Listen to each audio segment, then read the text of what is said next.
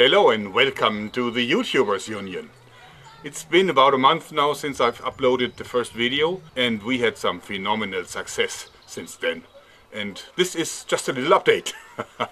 We have about 14,000 members now, and I guess 10% of them are creators, having a total of between 40 and 60 million subscribers, and being on YouTube with about a total of 250,000 videos altogether.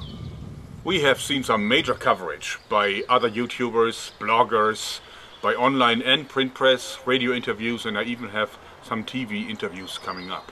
So this was what happens when you mess with influencers. They have influence. Of course, we still have the Facebook group, and I invite everyone who isn't a member already to join us, which is really our news blog page. So this is not where we really discuss individual issues, and for individual discussions we have a forum, and the forum is also pretty active and well kept. I guess the biggest news is that we actually had a meeting with 4 people from YouTube, and the top dog was actually the global head of monetization, so fairly high up, and it was a good discussion. We've been talking about all the points that we had for monetization, and actually for the first time ever YouTube admitted officially that there is hidden demonetization. So even videos that look completely green dollared and everything are probably demonetized, at least in part, so that a lot of advertisers will use an option to kick them out. And therefore that is the reason why we see a lot less income on anything that has something remotely to do with the socially controversial content.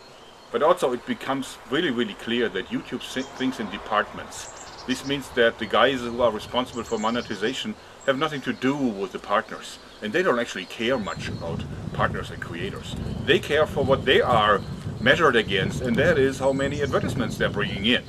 And that is a part of what we're seeing here, is that, you know, you get kicked from all kinds of directions as a creator, and there are different people responsible for this at YouTube, but it's not a common entity.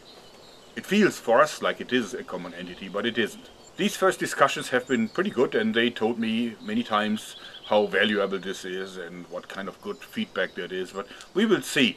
They would have said this in any case, no matter what if I probably have said that I think we need a new pope, they probably would have said this is good feedback too. So in any case, we will see what comes out of it. They invited me for further discussions, and that is really great. So I will not accept any stalling, and I will not accept any holo blah blah. I want to see action too. But for now I'm really happy that YouTube acknowledges us and that we have a say in the things that happen. Now what we also did is we had a survey, actually 2 surveys, one for users and one for creators, because we're now so many that statistically what we do is highly relevant. Therefore I asked a few questions, and the outcome has been very interesting, because it proves that first of all the subscription notification system is completely broken or tampered with by YouTube, and also that the entire trending recommended thing is flawed, because it is absolutely clear that monetization plays a role even though YouTube totally denies this. 48.8% of the users are unhappy with the upload notification system. 60% of the users report missing notifications, even for bell subscriptions. YouTube says this isn't happening. 44.2% of the users have been desubbed from channels. 75% of the creators have experienced demonetization. That's quite a number. 40% of the creators experience filtering, even for monetized videos. 71.2% of the creators think that people are being desubbed. The income of the creators is down on average, and very significantly so. Now, of course, people can say that this is not representative, because you know, the YouTube Union only has members that are unhappy with YouTube, and that is true. This is a very representative study for those who are unhappy with things at YouTube. Obviously, those are more than just a few. But it absolutely cannot be denied that something is wrong with the subscription notification system, and also it is totally clear that this is not platform dependent. Because I asked people what platforms they are using, and it is all over. It is on desktop, it is on iPhone, and it is on Android. So so this is not a platform specific bug. And I have a suspicion that this actually has been tampered with by YouTube, which is a scandal, because I think it's actually fraud. because they're telling people, if you click on this bell symbol, then you will get a notification anytime this channel is uploading a video. And it's not happening, and that is not right. You know, they don't give people what they want, they give people what they think is valuable for their business. And that is absolutely a no-no. Alright, so a few questions that have been brought up to me that I'd like to address. First of all, when will we start with actual measures? Well, it's too early, because right now YouTube is still talking to us. They are negotiating. It's an open discussion. And this is not the time to really do something against them.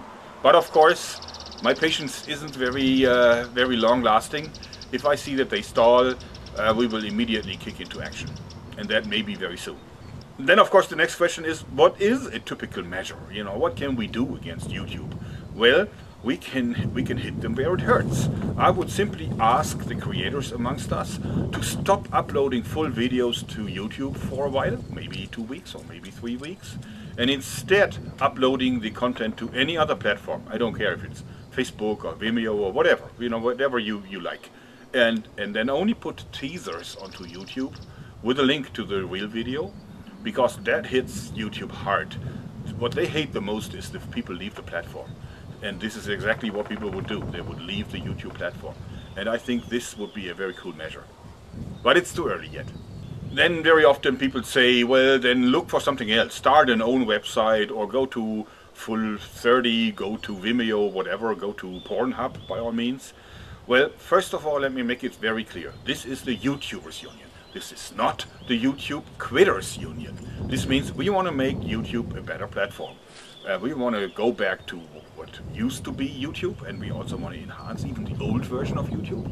But what we don't want is, we don't want to leave that platform behind, because there's too much hard blood that we put into it. But also, where do you want to go to? What does it take for an alternative platform to really be serious competition for YouTube from the perspective of a creator who needs to make a living? Well, first of all, it needs to have an income system for the creators that is worth something. And second, it needs to have good infrastructure. We need a good software platform that's reliable and relatively bug-free. We need a good recommendation trending system, so new users will find our videos. And what we also definitely need is traffic. And that is one thing that most of the alternative platforms right now don't have. You know, things happen on YouTube. Things don't happen on Vimeo, and they don't happen on Full30, and they probably happen at Pornhub, but not the kind of action that we like to see. Some of us. If you look at the alternative platforms, Vimeo, well, Vimeo doesn't have a way for creators to earn money. Actually, it costs money to run a channel on Vimeo. So that is a no-no.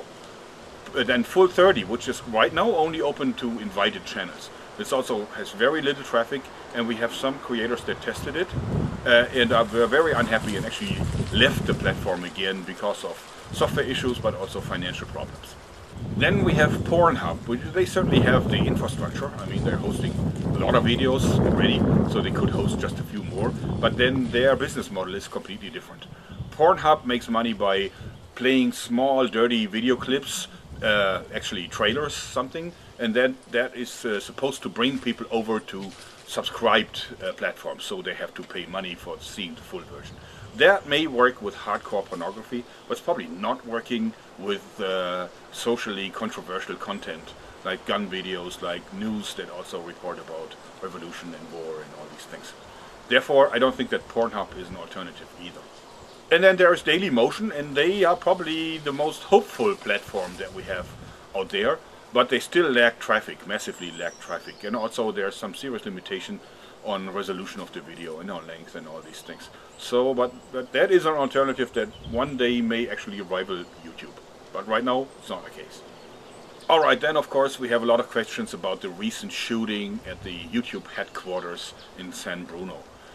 First of all, let me say this is a terrible incident, and I hope that the poor victims will recover swiftly and fully. We actually condemn these actions.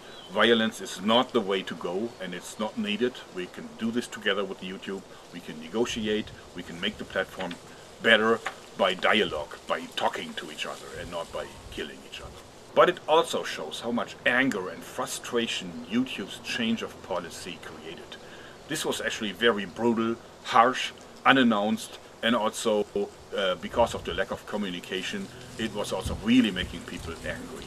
And this is what happens when you make thousands and thousands of people very angry. Some of them may have mental problems already and may snap because of this. And I believe this is what happened at San Bruno. Which still, of course, is not right. And I'm not saying that it's YouTube's fault that that woman snapped. But this is just actually the result, also a result of what they did to a lot of people. You know, YouTube gave a lot of people like some kind of taste how it is to be famous and popular and successful. And then they took it all away. So, you know, that's why I'm saying we need to have monetization being brought back to small channels. It's not the money, because these channels made almost no money before. It's just pocket money. It's not the cash. It's the hope that is the problem. You know, YouTube pulled the rug from underneath these people, and by taking away the hope that one day they may be successful and make a living from YouTube. And now it's all over because the videos that are not monetized, obviously, because of the system is what it is, you know, are not listed in trending and are not listed in recommended as much, and therefore it's almost hopeless. All these small channels saw a loss of views, not just a loss of monetization. They also saw that they're losing subscribers and views. And this actually is what torments people. Therefore I'm saying bring this back. So that was my update for today. And I also would like to add a small call to action. Please share this. It is in the public domain. It's actually Creative Commons. So everybody can take all of it or parts of it and spread it. Spread the word. Go on Facebook and bring people to our union, because the more we are, the higher our chances are that we can change something. Remember, united we stand, and united we will succeed. Thanks and bye-bye.